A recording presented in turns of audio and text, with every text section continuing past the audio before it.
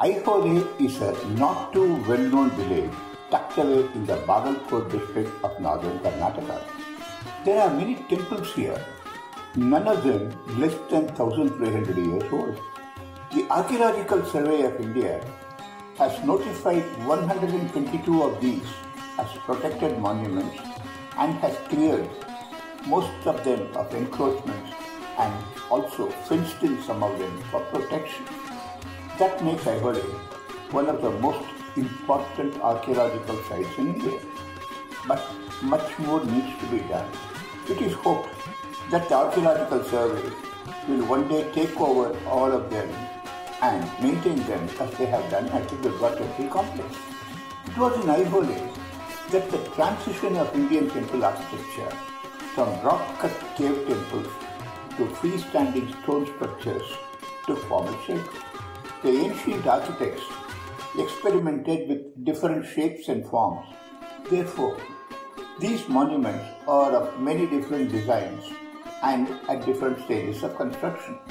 But without exception, all of them exhibit exquisite craftsmanship.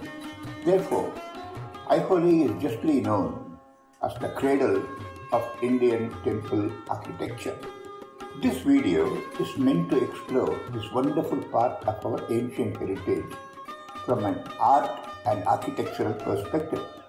I have used the works of other contributors, of course, with due attribution in addition to my own inputs, so that these magnificent monuments can be better illustrated. Omissions in attribution, if any, are unintentional and are seriously regretted. Along with the somewhat better known Badami and Pattadakal, Aihole is also potentially one of the most important tourist destinations in India. It only needs to be properly developed and promoted. Visitors here are not many, and even they spend just about half a day here. They take a quick tour of the Durga Temple Complex before rushing back, because Aihole does not have decent or adequate amenities either to stay or to eat. One has to make do with the snacks, fruits or whatever the local vendors have to offer. This is unfortunate because Aihole has so many treasures that will enchant tourists with glimpses of our glorious past. All that is needed is to develop amenities so that tourists can stay here comfortably long enough to take in all its monuments. Before we move on to explore this treasure house of ancient architecture, some history and geography. The Chalukyas of Badami, or Eastern Chalukyas, were one of the greatest dynasties of India. They ruled for about 200 years during the 6th to the 8th centuries. Their empire spanned a huge territory between the Narmada River to the north and the Kaveri River in the south. The nucleus of this vast empire was a small bean-shaped valley on the banks of the Malaprabha River, the Malaprabha Valley. It is about 30 kilometers long and 8 kilometers wide. Aihole is at the eastern end of this bean. It has existed at least from the 2nd century BC. It is mentioned in old inscriptions as Aryapura and Aihole and was an important city. It rose to further prominence during the Chalukya period and was the capital city before they moved the capital to Badami for strategic reasons. Aihole retained its importance and in its day became famous all over South India as the hub of activity of a merchant guild called the Ayyavolal Ayyanavaru Swamigalu, that is, the 500 Lords of Ayyavolal. It was the patronage of the rulers and affluent traders like this that led to the construction of hundreds of temples here. Pattadakal, which means the coronation stone, was where the Chalukya kings were crowned, because the river runs to the north here and the place was considered auspicious. It is in the middle of the valley. In Pattadakal, we see the culmination of the experiments that began in Aihole. Badami, that is the ancient Vatapi to which the capital was shifted, is at the western end of this valley. In all three places, the Chalukyas built many temples for Shiva and Vishnu, and not a few for the Jain Tirthankaras as well. To the Chalukyas must be given the credit for the evolution of freestanding stone temples in India.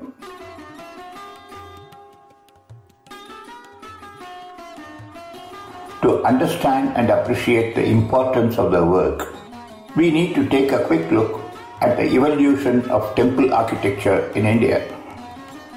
Even till the Gupta period, that is between the 4th and 5th centuries, temples were either rock-cut cave temples or were built of bricks. Rock-cut temples, like the magnificent Karla caves, which date back to 160 BCE, were carved out of solid rock by hand, which is an hammer. One cannot but marvel at the dedication and love of the Jain and Buddhist monks who created these wonderful monuments. These cave temples were used as monasteries. They were in remote places far away from the cities.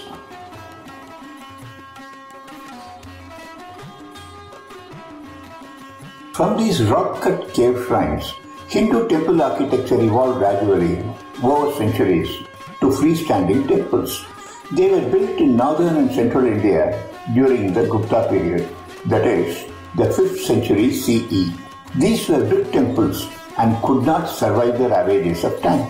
One such temple was discovered in Bitargaon near Kanpur by archaeologists in 1875. It is one of the very few temples of this type which are still extant.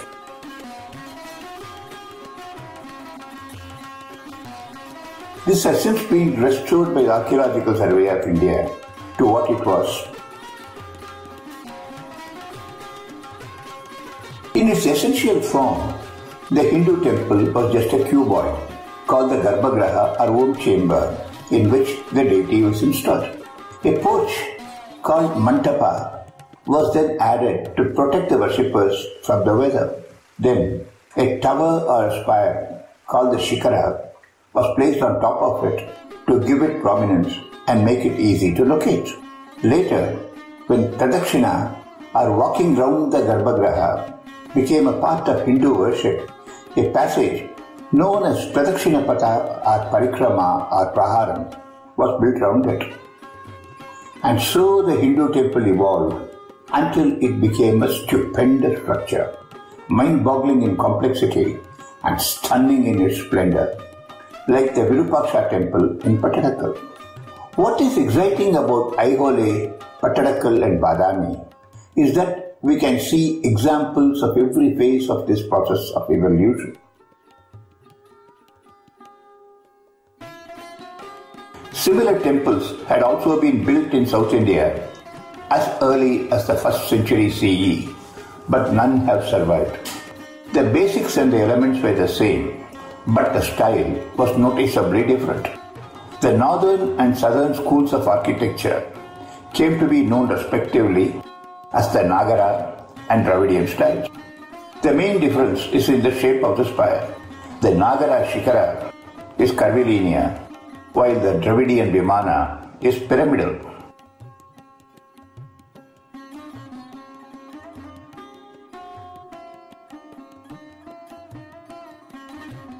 There are some other elements that we need to know about. As the temples grew, the Mantapa became larger and larger, with multiple pillars and pilasters to support the roof. Therefore, it became necessary to add an entrance porch or a Mukha Mantapa, also called the Ardha Mantapa, at the entrance, and also a vestibule called the Antarala at the other end, through which the Garbhagriha could be accessed. Niches were placed in the walls with decorative figures. The Gopurams, that is the tall towers on the outer gateways, which we find in South Indian temples, were introduced only after the 10th century and are therefore not relevant here. With that, let us come back to Aihole. Aihole is famous for 2 cave temples and numerous structural stone temples. Most of these temples were in disuse and mixed up with residential structures when 19th century archaeologists took interest in them. These temples were named after the occupant. For example, Ladkan Gudi, or the Temple of Ladkan, or the occupant community like the Badigare Gudi, meaning Carpenter's Temple, and Ambigare Gudi, meaning Boatman's Temple, etc. These names have continued to be used. We shall now start our tour of Aihole, the way all tourists do, at the Durga Temple Complex. There are 8 temples in this complex, and these have been taken over by the ASI and are well maintained. The Durga Temple is well preserved and is the most exquisitely decorated temple in Aihole. The name is misleading since the temple was originally dedicated to Surya when it was constructed in the early 8th century. It is believed that it came to be known as the Durga Temple after a stone rubble lookout tower called Durga in Kannada was raised upon it. This has now been removed.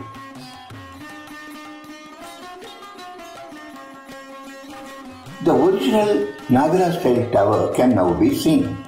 It is incomplete and its Amalaka finial can be seen on the ground nearby. The Sukhanasa had a relief image of a seated Surya, now in the Archaeological Museum.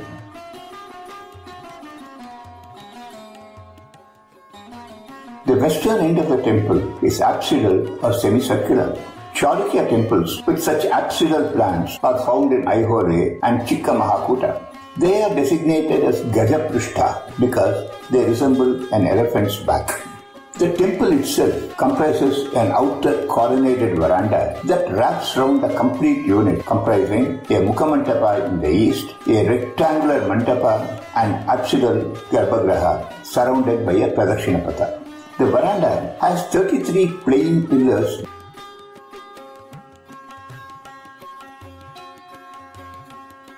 While the pillars of the veranda are quite plain, those at the front of the Durga temple have some of the best sculptures of the early Chalukya period. Most of them are happy couple in charmingly affectionate postures. So let us proceed from the west to the east by the northern side of the structure, remembering to note the carvings of scenes from the Ramayana on the basement. The first pillar that we see with the statue shows a couple standing under a tree. The figures are damaged, but what is striking is the graceful dance-like posture of the lady with her body bent at the knees. The next pillar is at the corner where the veranda begins. The figure facing north depicts a couple standing under a banana tree. This sculpture is much damaged, but shows a tall man standing very gracefully on his left leg, while the right leg is thrust beautifully forward. In spite of its damaged condition, the sculpture retains its inherent elegance. The one facing east also shows a couple under a tree, the man leaning against it. The lady stands close to him with her left hand resting on the head of a dwarf. After that is a corner pillar. Facing north is another couple standing under a tree. The lady rests on her right foot with her left hand resting on the head of a dwarf. But the one facing east is more animated. The man is in a fighting posture with his knees bent and his upraised right hand holding a shield and his broken left hand probably held a sword. We are now at the second outside pillar of the porch on the right side. It has a figure of a couple under a tree facing north. The pillar at the right corner of the porch has a very happy couple facing east. The lady has her hands around the neck of her spouse and looks up to him with loving eyes.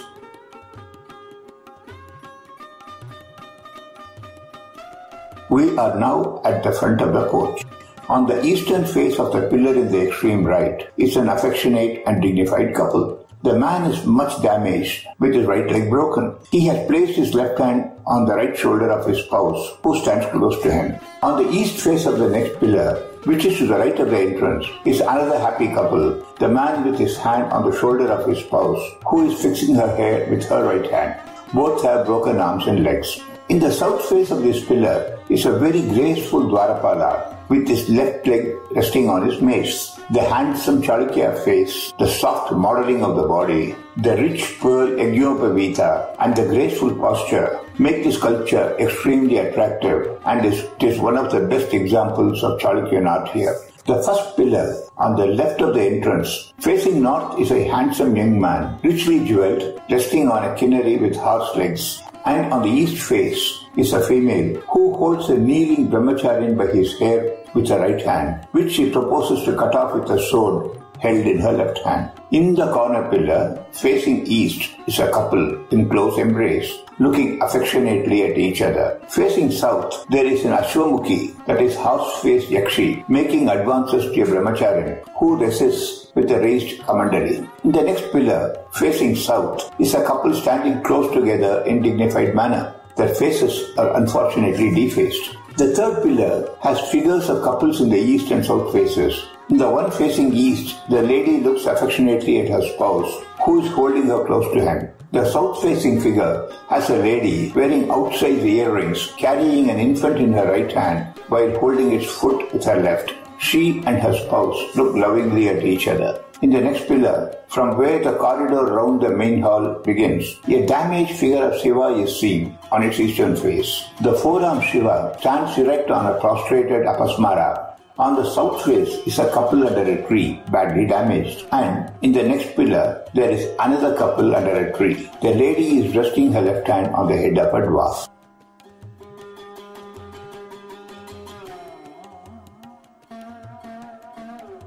The temple is entered through a steep flight of steps on the east, leading to the imposing Mukhamandapa. On the basement of the Mukhamandapa are Ramayana scenes. It was the practice of the ancient builders and master craftsmen to sign their works. We find that an artist called Mudyasili has signed on the lower molding. Before entering the Mukhamandapa, let us go around the colonnaded veranda. Inside the veranda, that is on the exterior walls of the Mandapa and Pradakshina Patha, are a number of niches interspersed with lattice windows of different designs. Each niche has a floral carving at base and the Adhisthana below. The carved panels set into many of these niches are among the greatest masterpieces of early Chalukyan art. The first and the last east-facing niches, now empty, would have had images of Danda and Pingala, the gods of the Sun Temple. The second niche, also empty, probably contained an image of Ardhanarishwara, now in the Archaeological Museum. The third has a beautiful image of an 8-armed Shiva leaning on Nandi. This is called Vrishabhantika. A dwarf Gana holds Nandi's tail. The fourth niche contains the sculpture of a standing Kevala Narasimha, not dissimilar to the one in Cave 3 in Badami.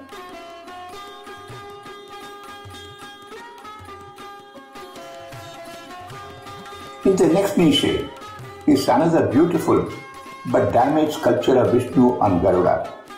Vishnu holds the chakra and shankha, that is the discus and the conch, in his upper hands, while the lower right hand is in Varada gesture. Next to him stands an attendant. The fifth niche has a beautiful Varaha in profile with a diminutive Bhudevi at the top and Adisesha at the bottom. The sixth and seventh niches are empty and probably had images of Surya and Shiva's Bhikshadana Murti, both of which are now exhibited in the Archaeological Museum. And in the eighth is a beautiful image of 8-armed Mahishasuramardini. This is the best specimen of Mahishasuramardini sculptures in the whole of Chalukya art. The goddess holds a sword, a thunderbolt, a discus, a bell and a shankha in her hands, while piercing the buffalo demon with a trident. Her lion looks on. The ninth niche contains an 8-armed Harihara with mutilated right arms. He holds the chakra, a bow, a mace, and a shankha. On his side stands a dwarf Gana looking up. In the upper region, garland-bearing apsaras float towards him.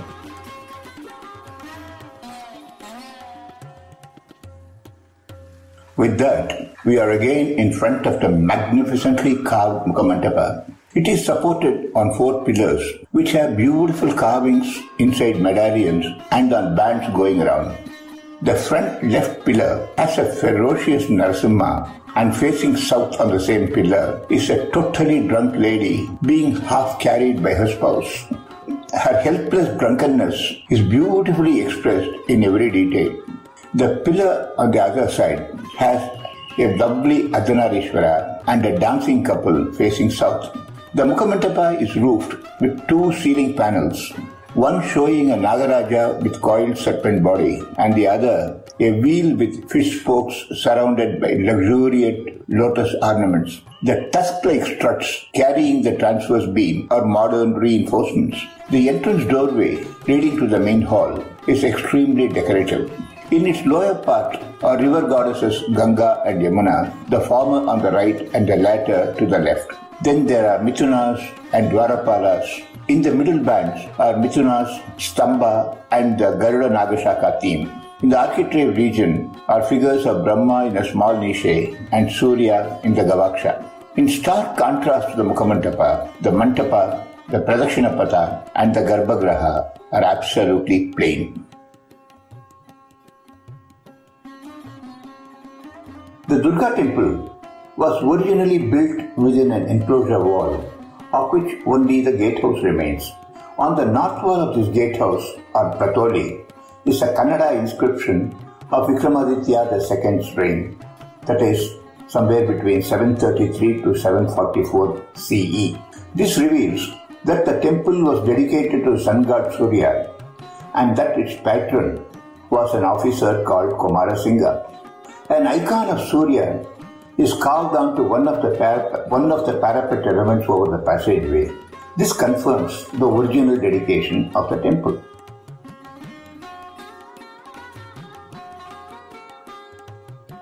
Further to the east is the Archaeological Museum, which is of interest, especially for its large-scale model of Aihole and its monuments, displayed in an open-air inner court.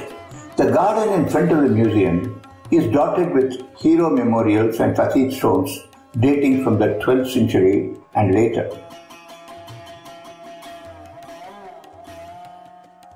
Close to the Durga Temple, to the southwest, is Chapparagudi. The name is derived from the Kannada Chappara, meaning a thatched roof.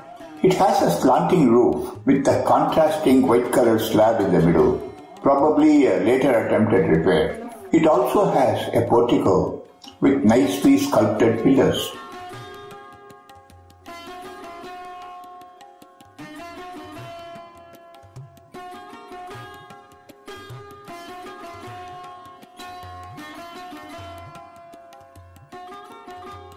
Inside is a mantapa, again with turned pillars. The doorway to the Garbhagraha is decorated with beautiful lattice work. Nadiragudi. This temple is also close to the Durga Temple. It was built with 3 Garbhagrahas, Trikuta Chala, all of them being accessed through a common entrance at the side. Only one of the shrines with the Dravida style Vimana remains now.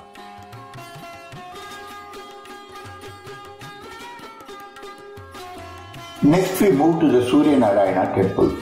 This is an 8th century temple. It comprises of a porch, an enclosed hall and a sanctum. A pillar in the porch has an inscription which records a grant by the Aihole 500. There is a Kaksasana between the right hand pillars of the porch, but the one on the left is missing.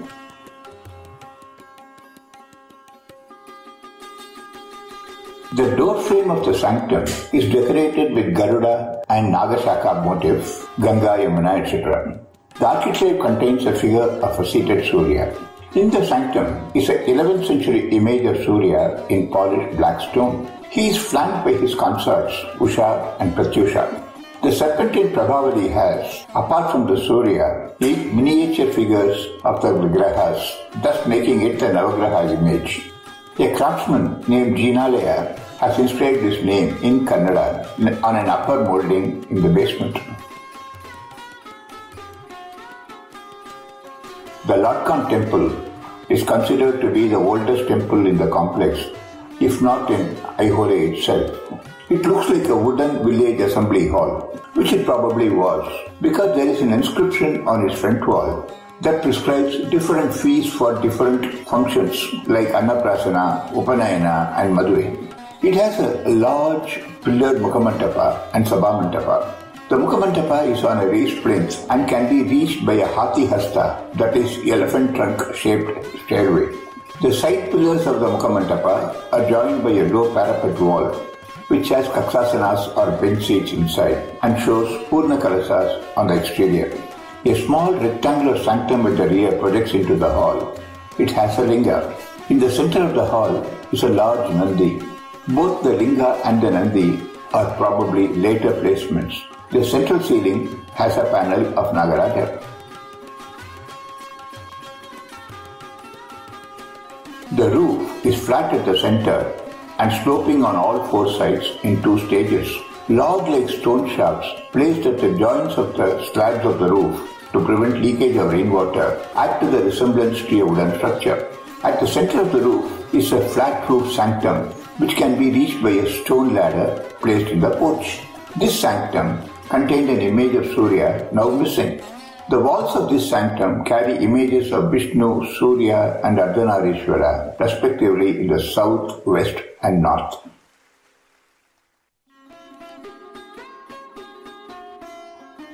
One of the interesting features of the Lord Khan temple is the large stone grill that provide light and ventilation. There are 3 on each side wall. The central grill has a right angle geometric pattern and the other 2 have beautiful floral designs. In the west or back wall and in the east or front wall are fixed circular windows with an attractive fish design. This fish design is quite common in Aihole.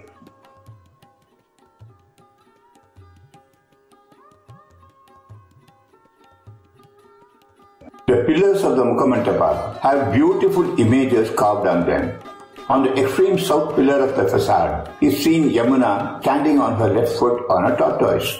Similarly, Ganga stands on the extreme north pillar on a Mahara. The eastern face of the pillar on the left of the entrance has a charming couple under a tree. The lady stands resting on her left foot, while the right is bent at the knee and thrown back behind the left foot. From the waist upwards, she reclines heavily on her spouse. Her face shows traces of a very happy smile. The pillars have semicircular medallions on which are carved figures, and below the medallions are beautiful designs, floral, garlands, animals, etc. Some of the carved figures show a clown standing upside down, a man eating a fruit, a horse trampling a man,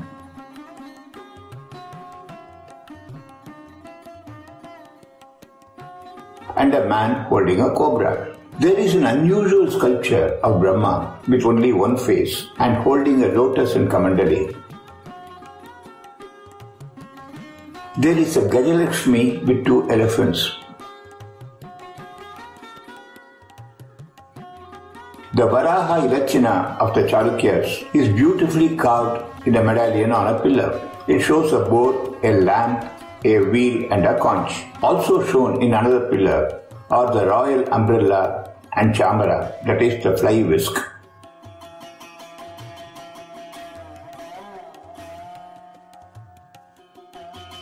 Some of the other pillars have a beautiful Nandi with a small Gana, ferocious elephants attacking men in 2 pillars.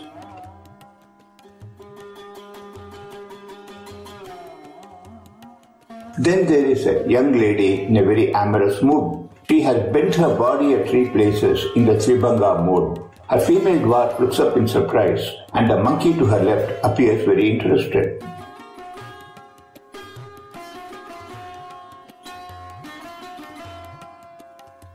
In another, a lady is seated leaning backwards and her male partner approaches from behind and bends forward. The lady lifts up her face and pulls him close to her face by his hair. And finally, as mentioned earlier, there is a big beautiful Nandi in the center of the Mandapa and a Lingam in the Garbhagriha. There are 2 Dwarapalakas also, but they are not very distinct.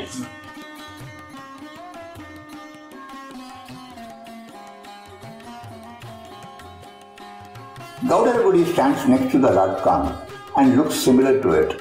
One important feature is added here, the Pradakshina Patha, which is introduced by moving the Garbhagriha into the Mandapa.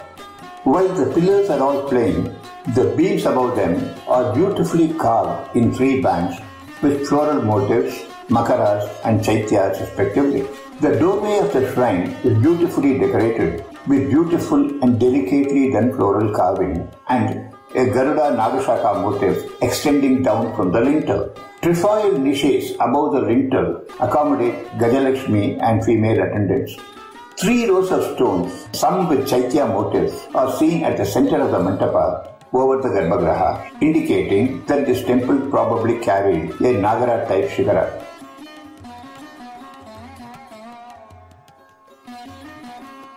Separated from Gaudaragudi by a stepwell, is of interest for its fully preserved Nagara style tower. Complete with all its Gavaksha elements in diminishing tiers, this tower is crowned with a prominent Amalaka and a base finial.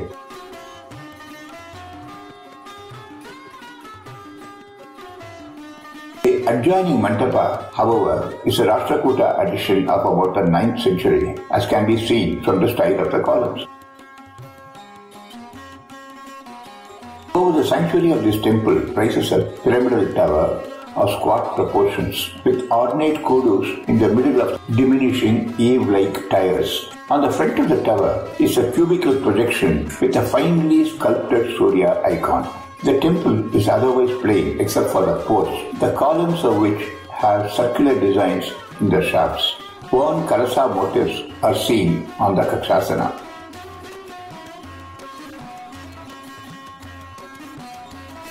With that, we have finished our tour of the Durga Temple Complex. Hope you enjoyed it. In the next part, we shall do the Ravanapadi cave and some of the other temples of Aihole. Thanks for watching and do continue to watch the forthcoming posts. Bye.